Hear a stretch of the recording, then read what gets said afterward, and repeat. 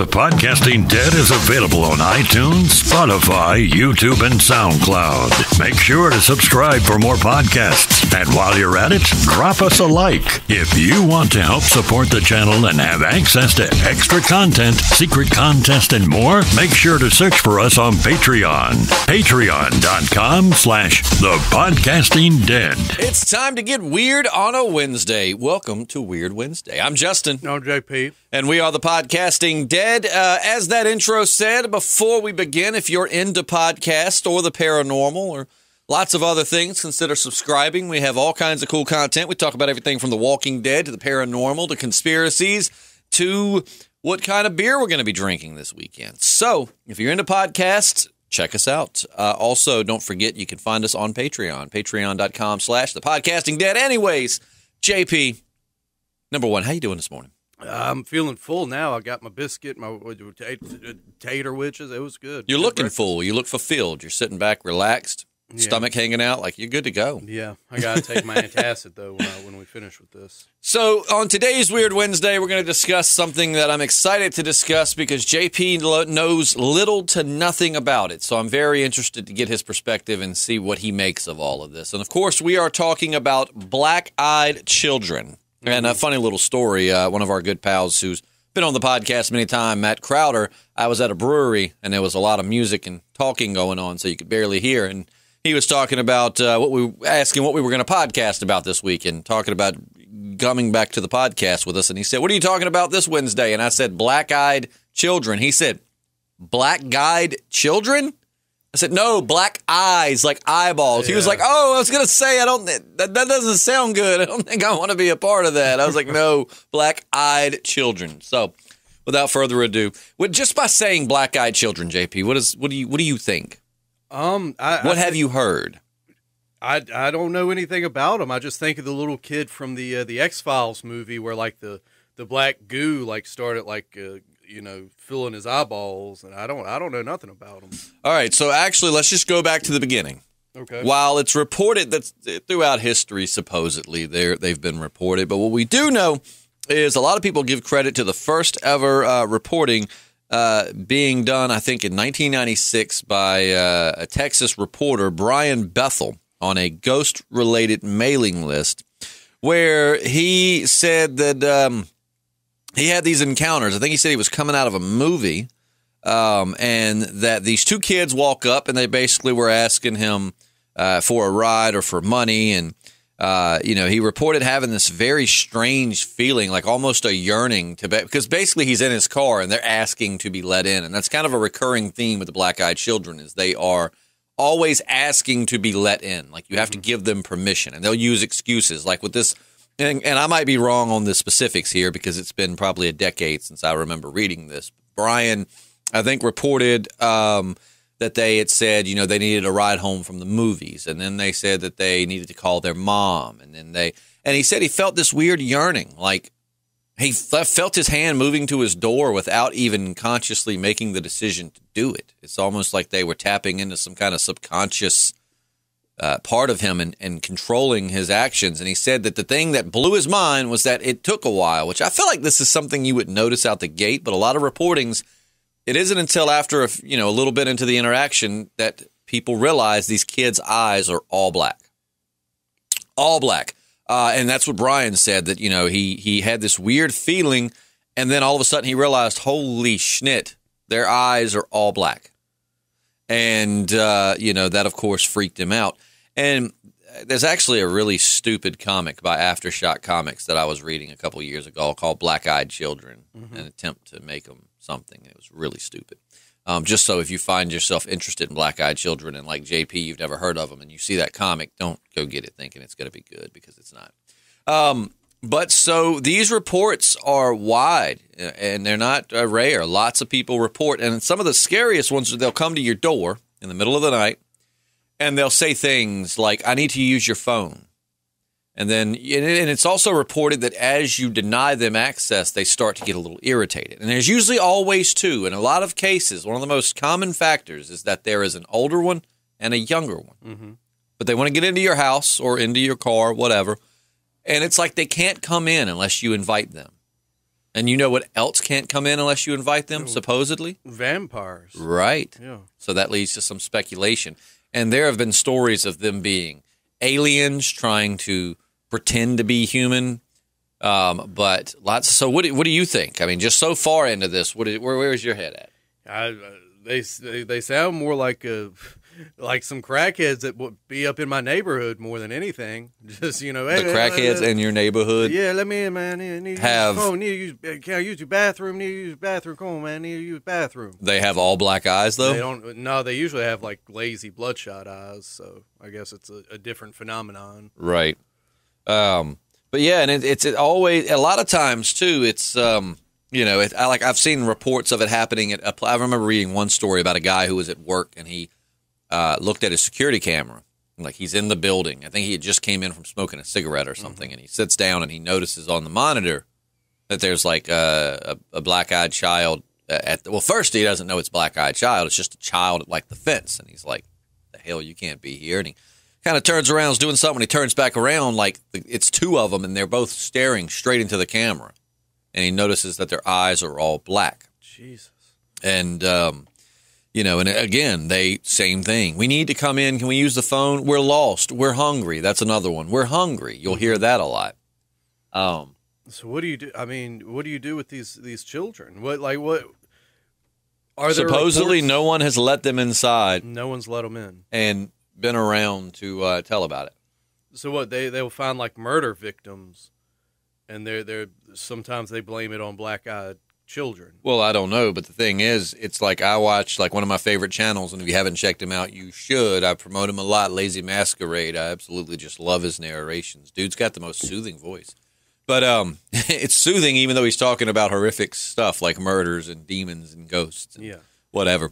But yeah, no, it's he reports all the time about unsolved missing people's cases. I mean, you got to think how many people go missing, because while it's like that's not true, because I mean, we would hear about it. I mean, you hear all the time about missing people who are never found. And yes, I try to be a realist, so we know that probably 95% of the time they've been murdered and buried where they can't be found, or they don't want to be found. You know what I mean? Like a lot of people just disappear.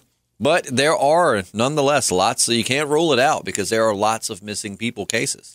There's so many missing people. So you think that the dead-eyed children more or less are kind of like pulling these, cannibalizing, pulling them into an extra dimensional space? I mean, that is one interesting thing, is that they are from another dimension. Yeah, extra interdimensional beings. Yeah, mm-hmm.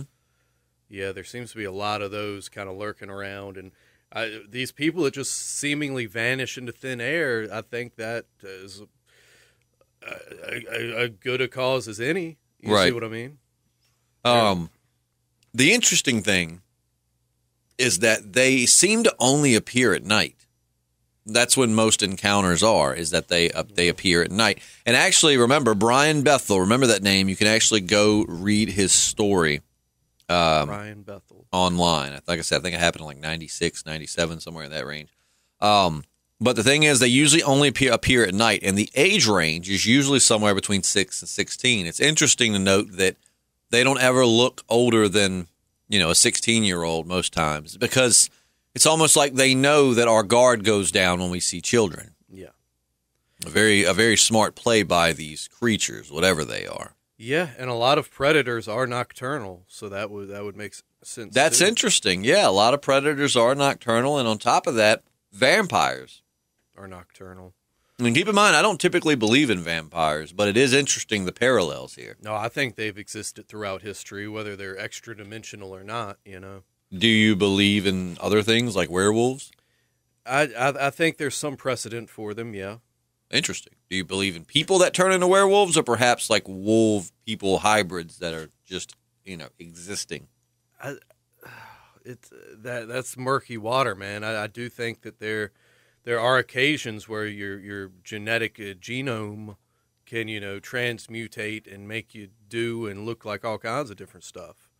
That's true. But again, until I see it myself, I'm not going to put any money on it. So we're very similar in that way. We're both open-minded to these things, but we're also the kind of people, it's like if I don't see it with my own eyes, I really don't know that I can believe it. Right. So, and as I said, kind of giving another rundown of them. So what we've got so far is they usually only appear at night, usually between the age of 6 to 16 years. And they usually ask for a favor. Like that's how they try to get into your home or your vehicle. They'll ask for things like phone call or a ride home or to come in and get something to eat or even to use the bathroom. To which I'd be like, look, kid, I mean, if you want to pee on my bushes, man, you go right ahead. What if it's a number 2, though? Well, then go do that in the woods. My dog does number 2s out in the yard. So you know what? Just go do it out in the woods. We'll be all right. How do you kill these creatures? That we don't know because no one's ever killed one and talked about it because, again, per their disguise, most sane, normal people aren't comfortable with attacking children. Right. But it's interesting that, the few people who've had interactions with them, and I say few even though there's been a ton, but they express this feeling of like it's something primal almost that you pick up on that you don't realize that you're picking up on. It's this unexplainable fear when these kids or when you're in their presence. And that's a very common, familiar. That's a common thing between these stories is they explain this wave of fear, which I imagine if you were looking at a being with all black eyes, the fear would be a natural reaction because our brains panic when they see something, that's not normal or not supposed to be that way. But a lot of people describe this like it's all, like I said, it's just this primal, fear from within that overtakes you. Man, why don't they just prey on pedophiles? Number 1, they'd have no trouble getting in the door. They might. Yeah. I mean, number 2, they might. It'd be a great public service. Just prey on the pedophiles. It's a win-win for everybody. Yeah, they might, except for the pedophiles. They don't win. They might. We wouldn't know. People go missing all the time, and let's face it, most pedophiles aren't very public with their pedophilia. So some of these missing people could have been pedophiles that were. It almost makes me think of that Scarlett Johansson movie. What was it, Under the Skin or something like that? It's on Netflix, where she's like this alien thing that consumes men and lures them away. Yeah, I don't know if I saw that. Interesting fact, if you ever watched that movie, is that there's a scene where she's riding around in the van and talking to different men and getting them in the van. A lot of that's completely improv. Like those men are strangers. Mm-hmm. There's a security crew in the back of the van that they don't know about. But they're complete strangers. Like, that's all real, her picking up strangers off the street. Oh, wow. And then some of them go on to act further in the movie once they learn that they're in a movie. Ooh, man. But anyways, back to Black Eyed Children. So I'll tell you what, let's zero in. I was saying you could go look it up and get the full story yourself. But you know what? We got time. And while we're here, let's recount the first known documented case of Black Eyed Children. We're talking once again about Brian Bethel. You ready? Yes. So, and I'm getting this account. I'm reading this. I'm not taking credit for putting this reading together. I'm reading this off of rare.com or rare.us, actually. Rare.us is credited for writing this up. I am reading it to you, the listener. So here we go. Brian Bethel was one of the first people to document having met black-eyed children in real life. He published a transcript of the events on his blog back in 1998. Now, this next part is part of his story. All right, he says it was around 9:30 p.m. on January the 16th of 1998, and Brian had left his apartment in Texas for the Dropbox to pay his internet bill. Imagine that, back in the day when you had to go, like, drop a check in the mail versus just going online and paying it now. But on the way, he stopped at the Dollar movie theater next to his service provider's building to use the glow of the marquee as light to make out his check. As he did this, there was a knock on the window of his vehicle, and he saw two young boys. He said he would place them between 10 and 14 years old, and he described the boys as, quote, boy number one was slightly taller than his companion, wearing a pullover hooded shirt with a sort of gray checked pattern and jeans. I couldn't see his shoes. His skin was olive-colored, and he had curly, medium-length brown hair.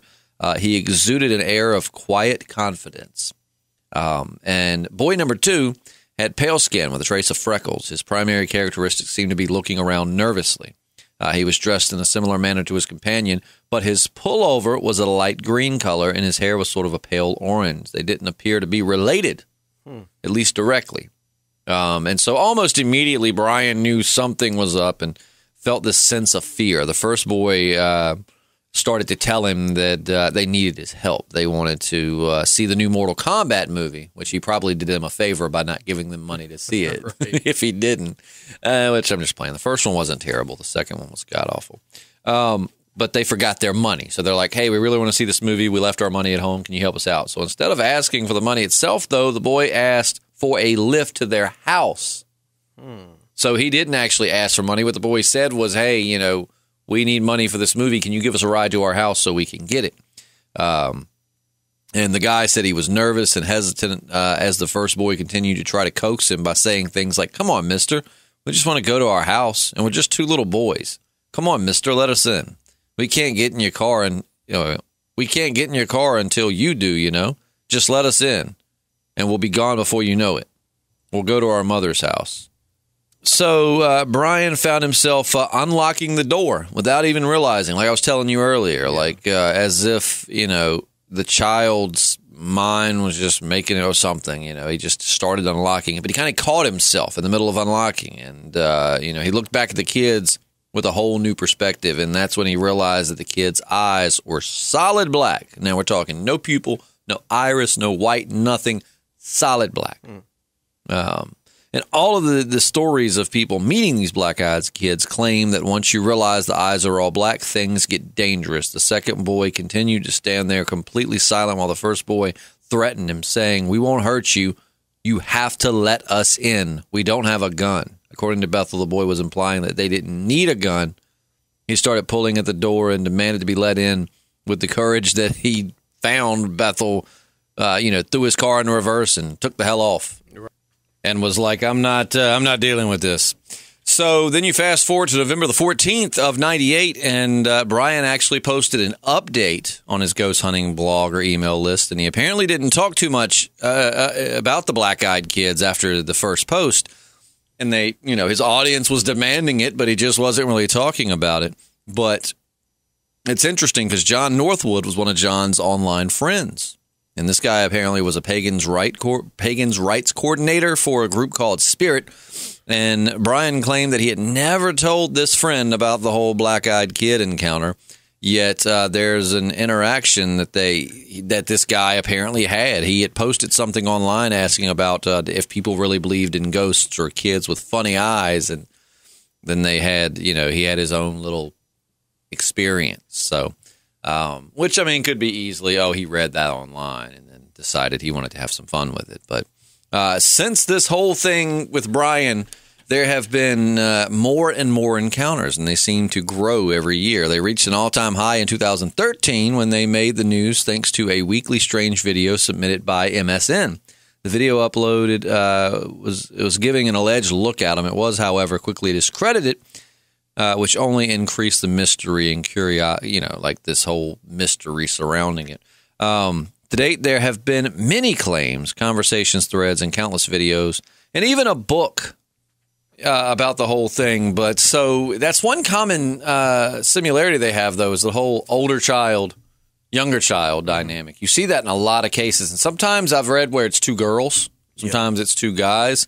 I think in most cases they are the same sex. I'm not going to say I haven't read a story where there's like an older sister and a younger brother or an older brother, younger sister, but I think in most cases they are the same sex. It's either two girls or two boys, and there's one that is in that 14 to 16 age range, and then there's one that seems a bit younger, and they always say the younger one appears very nervous, almost like they don't want to be a part of this, and the older one has just this confidence and almost this like very in control way about them. And I don't know. So when you have to compare the similarities, do you think that people are just telling similar stories so it'll be believed? Or do you think that there might actually be, are these the same two beings? Well, I mean, you know, the fact that the fact that you always have those similarities where the younger one's a little less confident and the older one's very confident and in control. I mean, it either seems like these beings might be the same two creatures because you have sightings and encounters I've read everywhere as far as like Ireland to the States to over in Asia. So, I mean, these encounters happen all over the world. It's I'd have to see. I'd have to examine cross-reference a lot of different encounters because the first red flag for me is this guy has like a ghost hunting blog or whatever. And then just so happens to. He has this incredibly, it's a lot like with the ghost hunting videos we watch. I'll tell you, I give a lot more credibility to the ones who are just random people than the people with actually ghost hunting YouTube channels. You right. know? So I don't know, but if there are that many, instances of this. Now I'm wondering though, something to it. Because this guy was a reporter. I'm wondering if this was his paranormal site or not, though. You know what I mean? Like, I'm wondering, I don't know for sure if he ran the site or not, or maybe he just posted it to the site. Mm-hmm. Let's see. I'm trying to find more on that. But I don't know. What do you think? Vampire, transdimensional? Like, if these creatures are real, what do you think they are? Yeah, I mean, they could be possessing cadavers of children or real children and, then going to parasite onto these other unsuspecting people. I don't know, man. Some people think aliens trying to figure out how to be humans. Aliens? Some people think extraterrestrials. Absolutely. So what? They're just practicing social interaction? Maybe. What would they do when they got in the house, I wonder? Maybe experiment on you. Maybe abduct you. To me, even though I'm not going to say on record, I don't really believe in vampires. And there's no really to it. I don't believe in vampires. But, to me, they sound more like vampires than anything else. The whole needing to be invited in, the whole trying to play. I mean, it definitely sounds like they are predators. It doesn't sound like they want to come into your house and leave you be. Because they definitely have picked the appearance of something you won't find threatening, so you'll drop your guard. And I mean, usually someone only needs you to drop your guard if they're going to do something bad to you.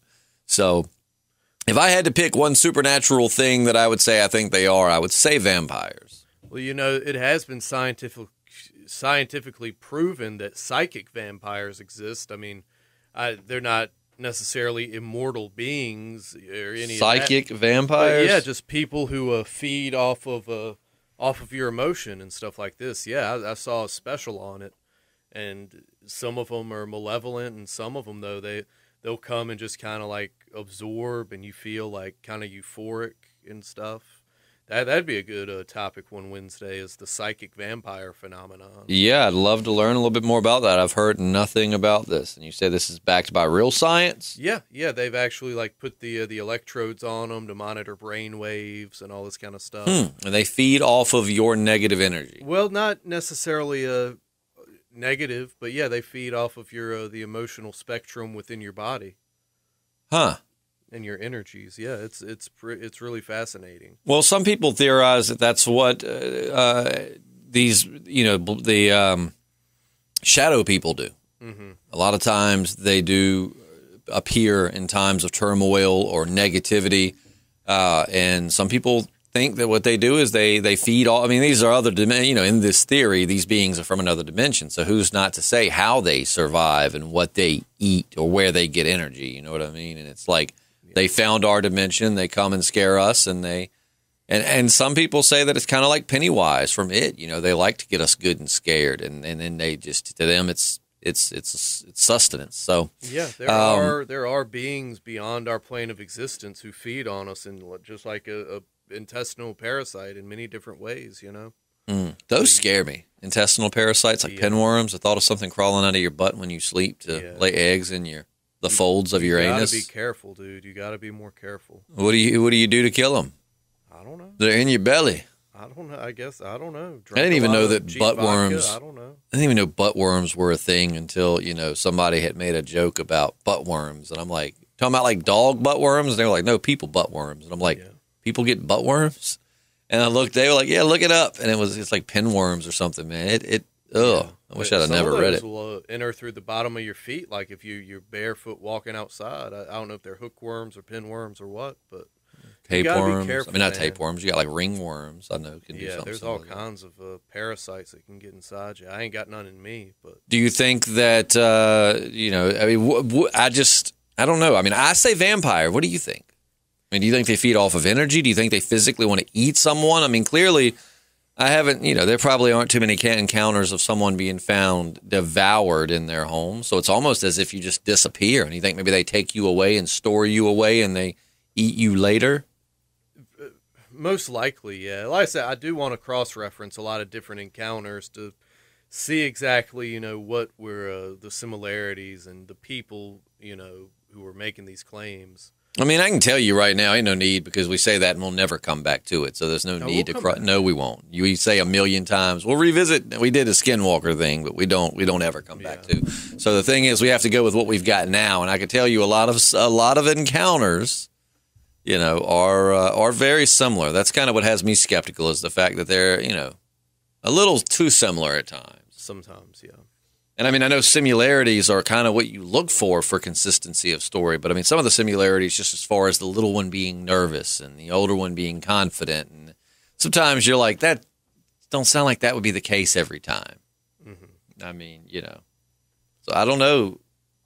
Yeah, it either urban legend or, it could be some kind of creature that's looking to prey on the unsuspecting. Which is sad because whoever it is or whatever it is, they're preying on people's kindness. Yeah. Because they come to your door asking you for a favor and you see a child. I mean, it really is. Whatever that being is, if there is malicious intent there, what a piece of shit that being is. I've always said some of the lowest scum on earth are people who take advantage of someone's kindness, be it someone who pretends to be broke down and murders you or robs you, or someone that, pretends to be in distress or danger and then robs you or kills you, or like this, they make you think that they're a child in danger and then they kill you, What a piece of shit. Yeah, no kidding, man. There is one really cool video you'll find tons of videos of these on YouTube, so feel free to search. One thing I did, a lot of them could easily be faked, but there is one that creeped me the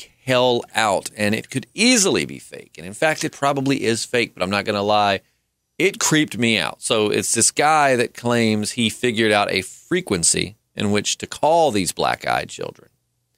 And he plays the sound throughout the night and sets up a camera out his backyard. He lives kind of remotely in the woods from what I think I've seen, Mm-hmm. And the first couple of nights, nothing happens. But then one night, he sees this girl come to the edge of his woods or to his porch and just stand there and stand for hours before going back to the woods. Oh my God. And it is a pretty creepy. And I mean, like I said, easily faked, easily whatever. But man, it freaked me out. And I'll tell you what, we can get your reaction to it. Come around the corner right here, and I'll show you that video.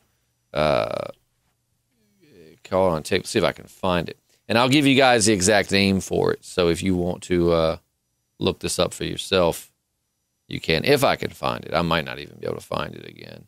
It's been a very long time since I've seen this video. But I remember it freaked me out. But actually, JP, I'll tell you what. You just go sit back down. Possibly it's been pulled from the internet. Maybe. That's weird because when I used to search black-eyed kids caught on camera, it was one of the first things that would pop up. Now it's gone. I don't know. So while I think it's creepy, I definitely don't think there's much merit to it, or I think that people just freaked out. So at the end of the day, you don't believe in the black-eyed children? Not really, no. I think that I'm not saying some of these people don't have encounters, but I also know that it seems like an easy. And you can find videos where people have been flying drones through the woods, and there's a kid. But the thing is, a lot of times, black-eyed kids caught on camera don't actually have black eyes. Mm-hmm. You don't see that close to them. They're just a child. Like you'll see a drone video catches a black-eyed child standing in the middle of the woods, and they're like, black-eyed child caught on camera. Okay, you caught a creepy-ass kid in the middle of the woods by themselves, which is definitely creepy and warrants question, but at what point do you just assume? I mean, how do we know they're not like ghost? How do we know they're not like a zombie or, any other number of paranormal states a person can be in?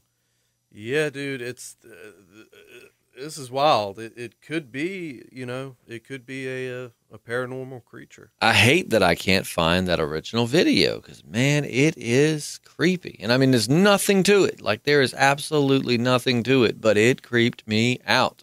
Like I said, there are things not of this Earth that do prey on us. So this could be one of those things. Well, even though I say I don't really believe in the paranormal, I mean, I do believe that there is more to life and existence in this world than we can comprehend. Yeah. I just think a lot of reportings and things are people. Like my sister, I love her, but my sister's one of those people where every time something pops or groans or moves, it's a ghost. You know what I mean? And Sasquatch or something. And it's like, you hear pop. Did you hear that? It's a ghost. And you're like, no, that's wood. It's like 22 degrees outside, and it was really warm earlier. When wood gets cold and hot and contracts and swells and shrinks and pops, and it's just how it works. The phone will ring and somebody will hang up. Ghost. And you're like, no, it's probably a telemarketer. But, I think a lot of times that's the case. But I do think some people probably have some. I mean, there are child murderers out there. Yeah, there are. I mean, those two girls that took the other girl out and stabbed her. Luckily, she didn't die, but they stabbed the shit out that little girl because they said Slender Man told them to. And these are little kids, I think like around 12. So, I mean, you've got these, you've got evil kids. So I'm not saying people haven't had encounters with some evil kids who wanted to get in their house and do something, but I don't necessarily know that they are all black-eyed children. I find it fascinating, though. I used to do a lot of reading. For a while, I got really into creepypastas and like real-life scary things, but this is back in like 2013 and 14. So a lot of my little bit of knowledge that I had is pretty much gone. I think the fact that you're publicly dispelling them probably going to draw them to you. You better shut your mouth, because while I don't believe in them, I'm going to tell you what, no. Yeah. I'm going to tell you what, if it's the middle of the night and I see a little kid at my door, I'm just not going.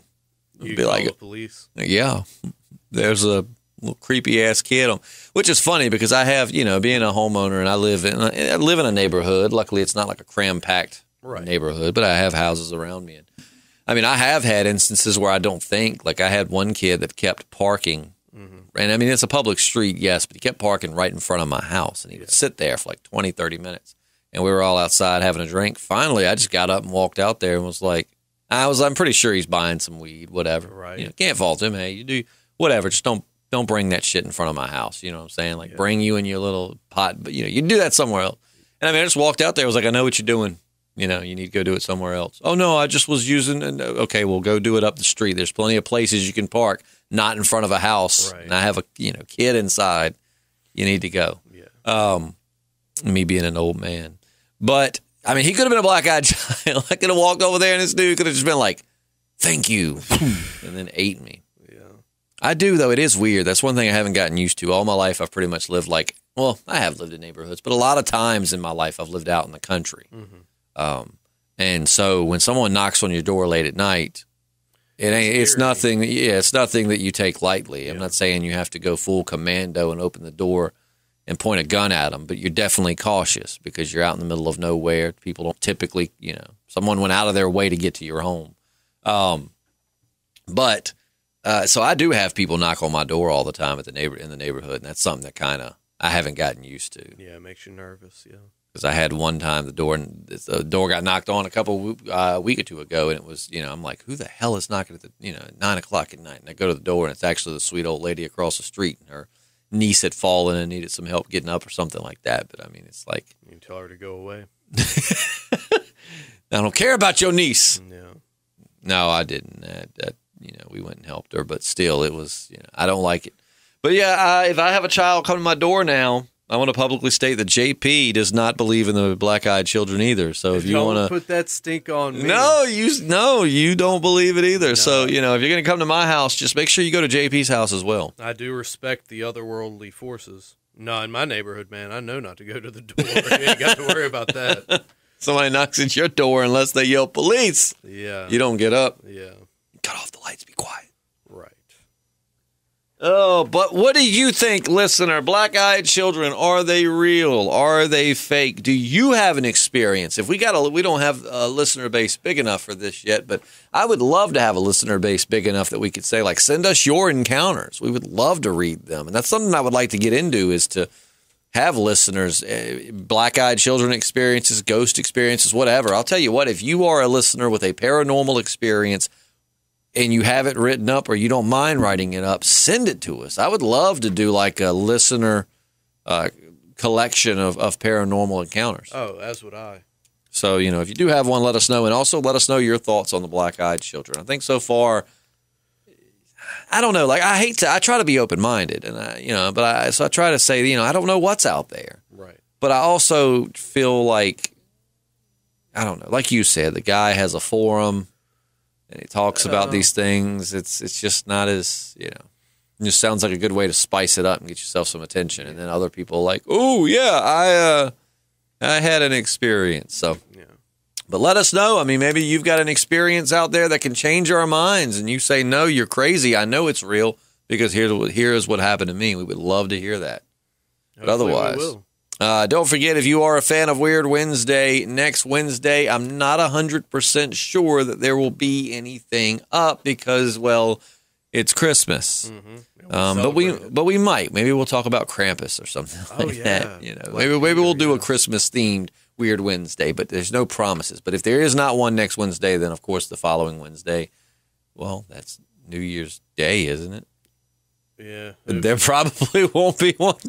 I'll tell you what, we might still be able to work something out. But keep a watch on the channel if you've enjoyed the discussion. Consider subscribing, whether you're listening on SoundCloud, iTunes, YouTube, wherever. If you're listening on YouTube, don't forget to hit the bell notification if you subscribe so you get notified of our videos. Likes help us out a ton. And again, don't forget to check out our Patreon for extra podcasts, extra content, and secret contests. So I guess we will see you on Friday for Mail Call. Patrons, we'll see you tomorrow on the Patreon exclusive podcast. I'm Justin. I'm JP. And we're the Podcasting Dead.